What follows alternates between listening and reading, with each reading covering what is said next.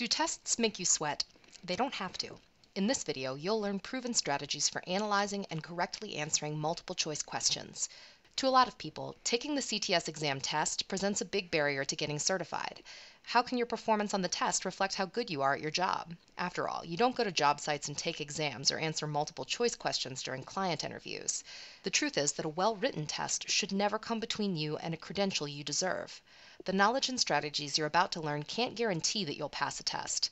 They can take the stress out of testing, though, so you can concentrate on showing what you know. Let's spend some time examining the kinds of questions you'll be facing. The purpose of a multiple choice test is to determine if you've met a set of learning objectives. In the case of the CTS exams, these objectives are listed in the exam content outlines. Each question on the test should assess your mastery of one and only one of these objectives. Let's take a look at the parts of a multiple choice question. Multiple choice questions have three parts.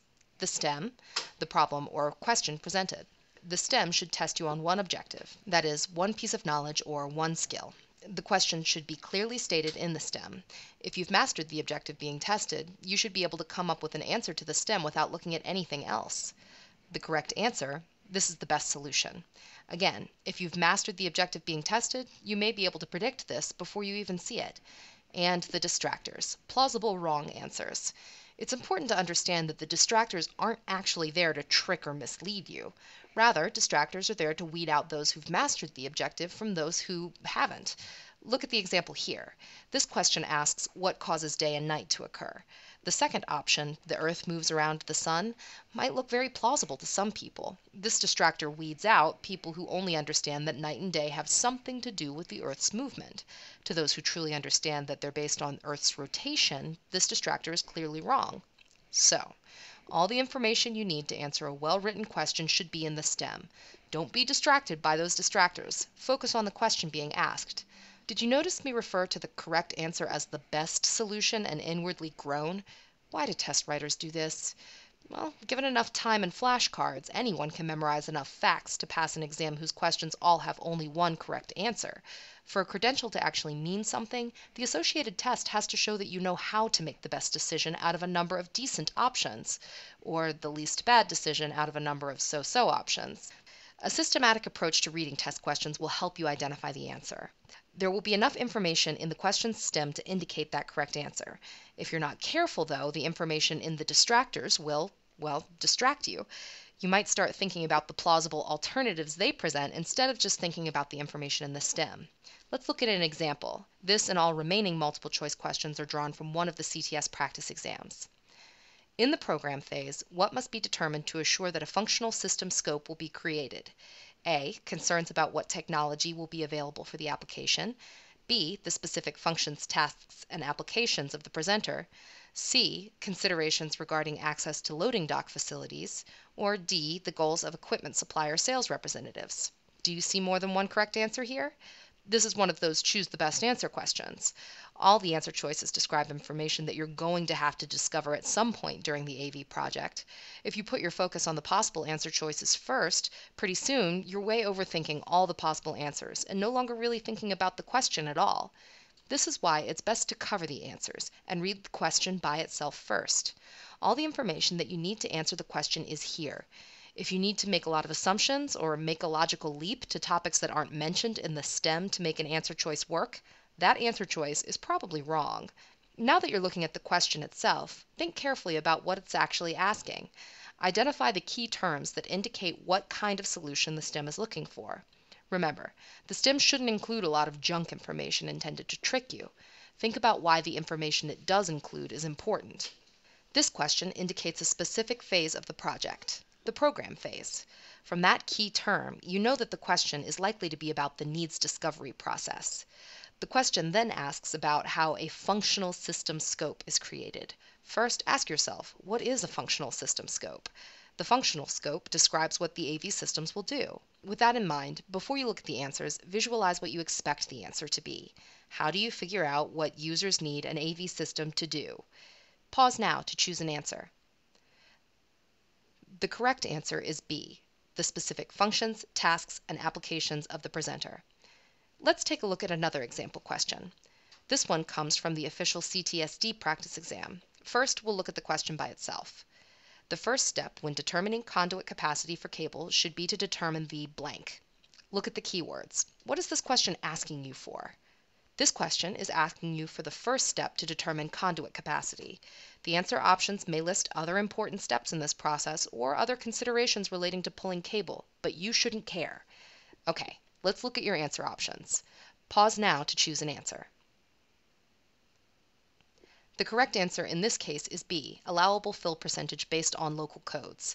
Did you see the answer you were expecting among the answer choices? Hopefully most of the time you will. But you might have expected to see number of cables among the answer choices, because you often need to know how many cables you're pulling in order to determine the allowable fill percentage. Since it wasn't there, you have to go with the best answer choice among what's listed. What do you do when the answer you expect isn't there, or more than one option looks like what you had in mind? How do you find the best answer? First, look for the answer you expected. Make a mental note of any answers that fit or partially fit what you expected the correct answer to be. Next, eliminate the obvious distractors. You'll probably be able to immediately strike at least one option, often two. Finally, compare your choice to the remaining answers. Does the one you liked originally really fit the best? Is there another option that better addresses the problem addressed in the STEM? Let's try applying this strategy by looking at a couple of examples. Remember to scrutinize the STEM first, looking for key terms, before looking at the answer choices. Here's a question from the CTS iPractice exam. As you visually inspect RF signal cable and compare what you see on the diagrams to what is seen in the rack, what are you looking for? You're looking for an answer that discusses something you can see while inspecting cable.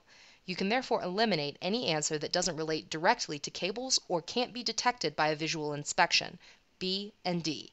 You can't visually inspect the signal level of a cable. And as for D, the question asks about cables, not displays. Now, look to see if one of the remaining choices matches the answer you expected to find. Compare your choice to the other remaining option. Which one best describes something you can see when you inspect RF cables?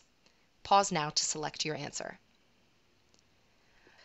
The correct answer here is C, proper organization with correct bend radius. Here's another question from the CTS practice exam. Read the STEM first, then analyze the answers. Pause now to select your answer. The correct answer here is A, connect display devices to a test signal generator, calibrate at points along the path. All these tips will be very helpful to you if you've mastered the objective. That is, if you know the information you're being tested on. What if you just draw a blank, though? What should you do?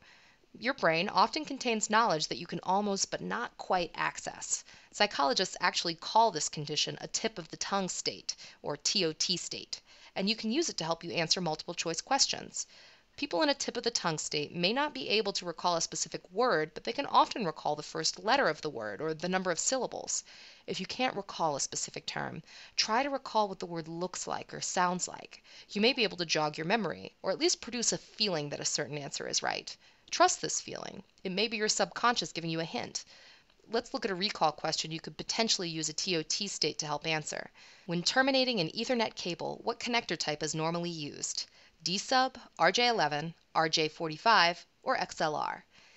Even if you didn't remember the exact term for this connector, you might remember that it started with an R. That TOT state would eliminate two of the distractors, giving you a 50-50 shot. The correct answer, by the way, is C, RJ45. What should you do if after eliminating the distractors, looking for plausible correct answers, and even using a TOT state to try to choose the correct answer, you still don't feel sure about your response? Should you change your response or not? It may seem like changing an answer is always a bad idea, but that's probably just because when it goes wrong, we kick ourselves for it really hard. Actually, it's likely to be the right move. Studies have shown that people who change the answers they're unsure about improve their performance on multiple choice tests. In fact, one such study indicates that changed answers go from wrong to right over 50% of the time, and right to wrong only 23% of the time. So over a quarter of the time, you're no worse off than before, and over half the time, you're changing to the right answer. If your instincts are telling you the answer you've chosen is wrong, you may want to listen to them. The CTS exams give you the option of flagging questions you feel unsure about and returning to them at the end of the exam. Take advantage of this feature and use it to change the answers you don't think are right. Okay, let's review.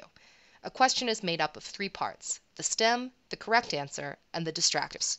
Remember, the distractors aren't there to trick you. Don't take them into account when answering the question. Instead, focus on the stem. With every question, follow this strategy. Scrutinize the stem.